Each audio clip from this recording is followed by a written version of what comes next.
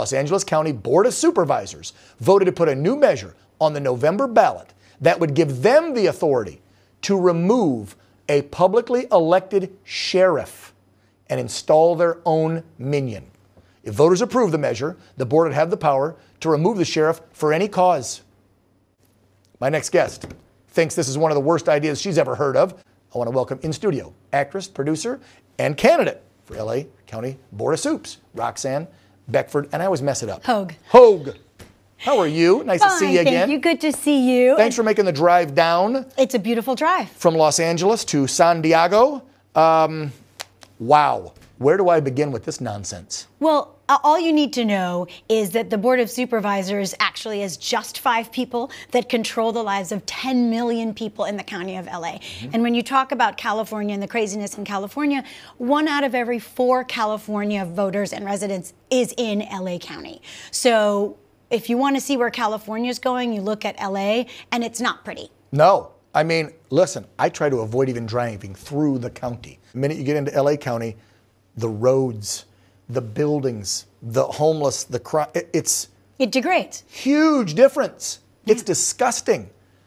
I don't know how you do it. Well, my family fled a third world country in the 70s and came to California eventually because this was the dream. This was the California dream. Back then.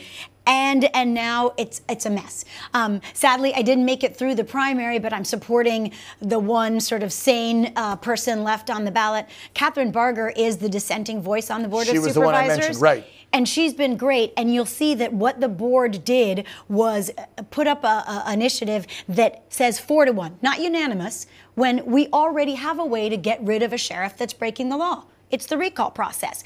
The sheriff of a county, and that's for the people to do it, not 5 people. Yeah. If you want to recall a sheriff, that's up to the people. Like you folks are trying to recall your DA, Mr. Gascon, right now. Yes, and hopefully that's going to happen. But it's a constitutional office. Sheriff is not something that they made up out of whole cloth to add to the bureaucracy. Yeah, they can't do this, can they?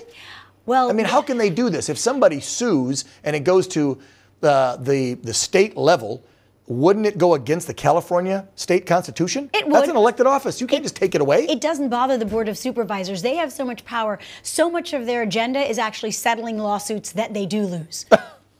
But they don't care. And you have to look at actually what's the reasoning behind this. Well, it turns out that more than one of the current Board of Supervisors are under investigation. LA is as corrupt as it gets. And Sheila Kuehl is named in a warrant, and there's some issues going on with some pay-to-play action with a Metro board that she may have gotten some kickbacks for. It's an interesting situation, and you wonder why someone would choose to not run when they have a term left. Well, it's because they're being investigated, and they want to get rid of the sheriff who's doing the investigating. Ah, and there we go, folks. Now we know. Yes. Well, and the sheriff also, like I said, he's been on this network, and we've talked to him about the crime and how Gascon's letting criminals go, which is tying cops' hands. He is no fan of all those liberals, whether it's your mayor, your city council, your board of soups. So obviously, I think all of those folks dislike Villanueva. But he, like a Sheriff Bianco, like a Sheriff Lamb, these sheriffs around the country that are saying, look, I'm your last line of defense with this crazy liberal agenda. Let the bad guys go in the name of equity. They're out trying to uphold the law, and that's why they want him gone. And it isn't even a liberal agenda. Alex de Villanueva will tell you he identifies as a liberal Democrat. Oh, I know he does. These people have gone off the rails. It's progressivism. It's DSA, the Democrat Socialists of America. It's completely radical. Yeah. Roxanne, thank you so much for making the drive down and filling us in on why they're making this move to get rid of the sheriff. If you could, we've been trying to get in touch with him, getting back on for his comment. Help us out with that, will you? I'd love to have him on tomorrow or Monday, talk about what they're trying to do to him. He's a good guy, and he's trying to keep LA safe. Yeah.